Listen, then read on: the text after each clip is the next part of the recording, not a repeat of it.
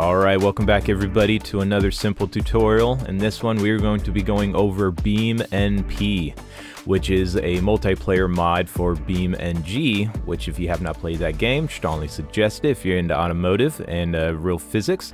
It is a terrific game.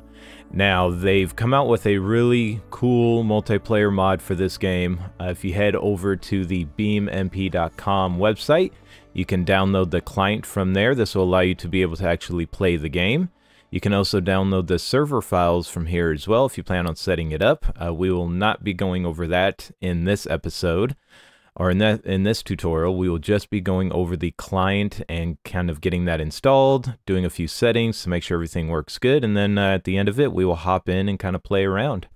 First things first is you need to head over to BeamMP.com. You will download the client, which will be the BeamMP installer.zip.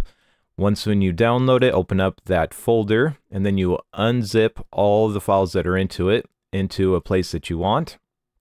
And you will get this folder, which will be BeamMP installer. Open that up, and you'll have the BeamMP installer. So let's go ahead and do that. Now, I already have it installed, so we'll just run through this again. We'll go English. Yep, I accept the agreements. We will create a desktop shortcut and then hit next. And it will say ready to install. You install it and it will all be done. Once when it's installed, in order to play it, what you need to do is actually launch. You'll have a desktop shortcut, and we'll put it here right in the middle. And this is the BeamMP launcher. So you'll open up this, and this will find the game, launch it, and then actually launch your BeamNG.Drive or your BeamNG.Drive game from this program. So this is what you have to do in order to actually play the multiplayer. So if you are an individual that plays on Steam, and let's say you have a remote control, in order for the remote control to work properly in the BeamMP, you need to actually launch BeamMP from your Steam program. So if you come down here to add game, right off of the main site, so you just go add game, add a non-Steam game. We'll click that. It'll look through kind of all the games that you have. You can go into browse if you don't find what you have. You know, if it's not listed on here, you can go browse and then find out, you know, where that game is. If you have it on the desktop like I do, I can just go to desktop, go BeamMP launcher, go open, and then that'll add it to the list. And then you can actually launch it from your Steam, you know, from your Steam main page. This is critical if you want to have like all of your settings saved, if you have like your controller set up a specific way. Without further ado, let's hop into it and we'll kind of get started in the BeamMP world. All right, so there's one thing that I almost forgot.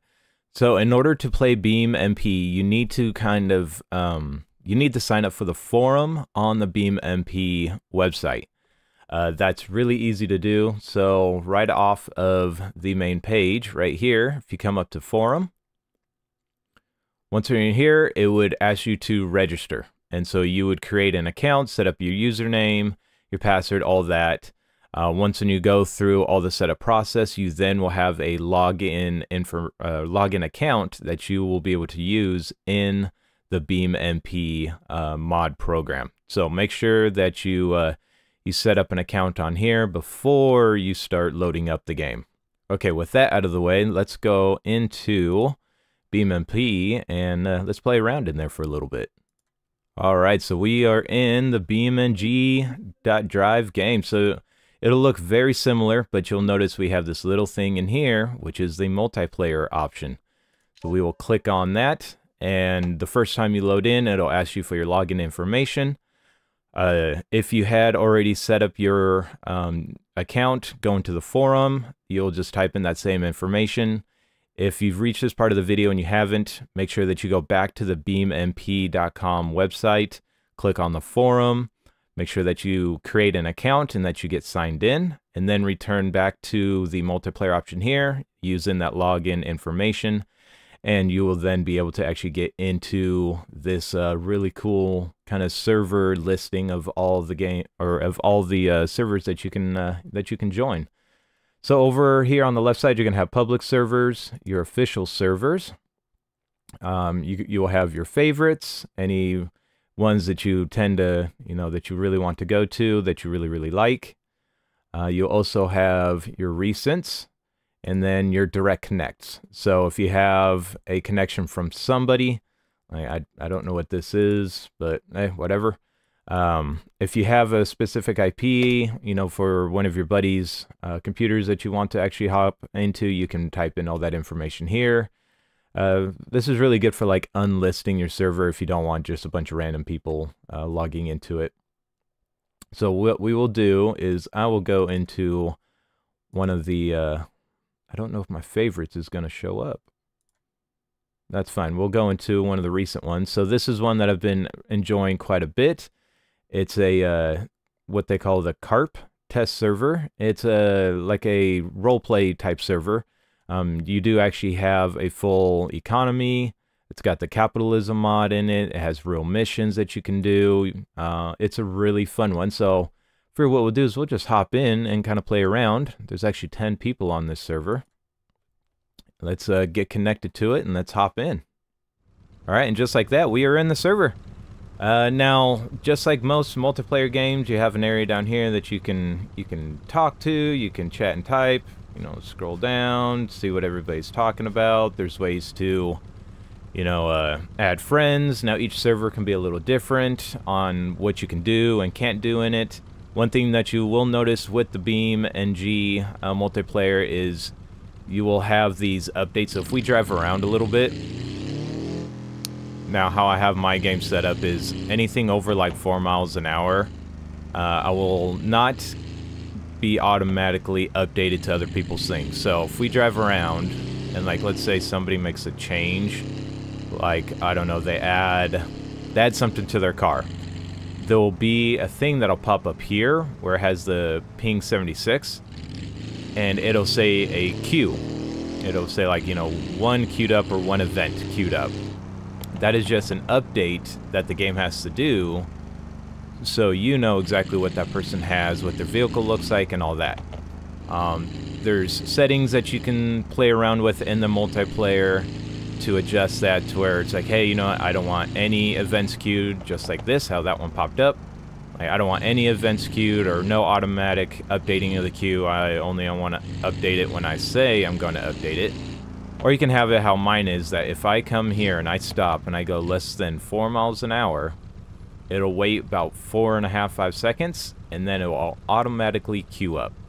So once when this drops, all of a sudden you will get a little bit of a lag. So you can see I paused for a quick second and then it started to move. There are a bunch of different options in the multiplayer that you can play around with. So here's that queue speed, the queue apply timeout, enable vehicle update and editing queuing. You can disable that if you just don't want to see any updates. Enable auto part sync and so on and so forth. If somebody makes a change and you have not had it updated, you'll see like this little orange or gray ball driving around. That is that person, but because you are not updated to it, it won't show what they actually have and what they've done. So if you ever drive around and that's kind of what you see, that's what that is. And all you have to do is you can stop, or even while you drive, you can just come up here and press it, and it'll automatically queue it at that same time. So hopefully you guys found this tutorial useful. If you have any questions, mention that down in the comments below, and maybe I'll make a update to this. And keep an eye out for a future episode where we actually go into maybe setting up a server and what that looks like. I haven't played around with that too much, so give me a little bit of time and I'll work on doing that in the near future, alright? So if you guys enjoyed the video, make sure you hit the like button, subscribe if you want to see more. I greatly appreciate everything that you guys do. It really helps out the channel. And I will see you all in the upcoming tutorials, alright? So take it easy, everybody, and make sure y'all keep it simple, alright? Bye.